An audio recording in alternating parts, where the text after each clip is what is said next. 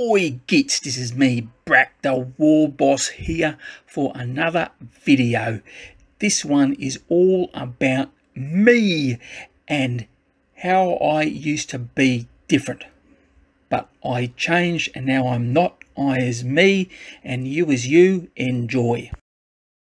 Hi, it's Brak here, and as the intro may have suggested, the Brak that you have seen in the videos isn't the original Brak. In fact, it's this fellow here, and this is the first model I ever painted, and I've added a little bit to it from over time, from here to here. Yeah, but this is it.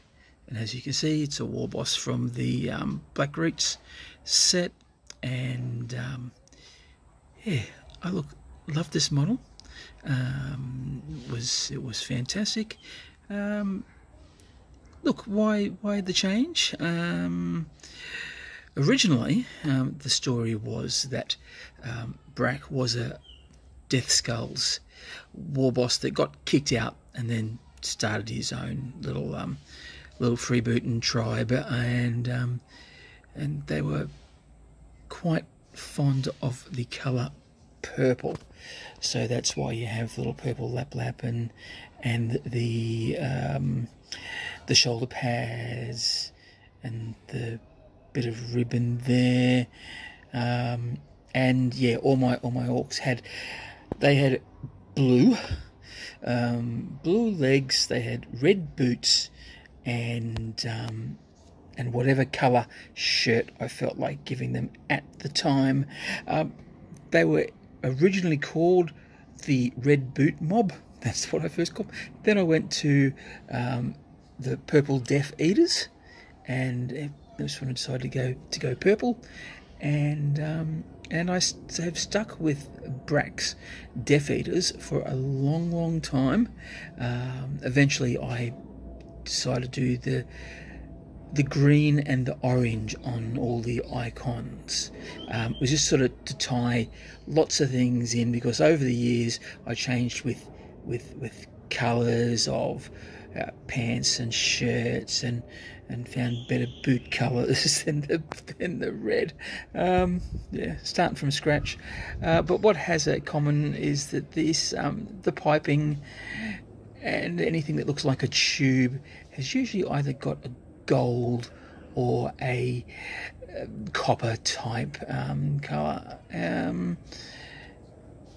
and sometimes a bit of red leather is still there, and that's basically what the rest of the army used to sort of look a bit like that. But now it's changed.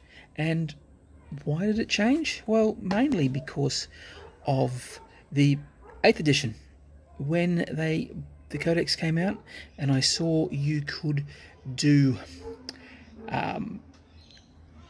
oh, sorry, I just lost my train of thought. Yeah, when I saw that clans were a thing and clans had rules, I got really excited, and because everything was still blue, I decided to go for go back to deffskulls. So I didn't, sort of because of the rules, but I was one of those people who thought, well, they're blue, I'll just go with it anyway. And then as I played, I realised that the deffskulls is probably a little superior. They have a lot of little extra rules, so that only benefits me.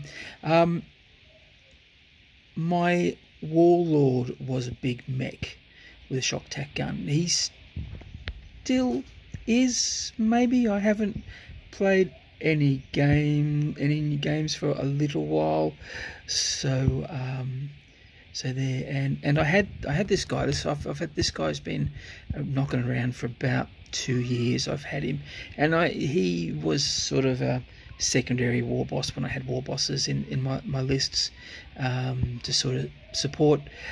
He was unnamed, but I decided to rename him Brak. I'll give him the Brak's title, and well, basically since I started doing these videos, I needed a better model, or a better painted model, to be the face of the channel.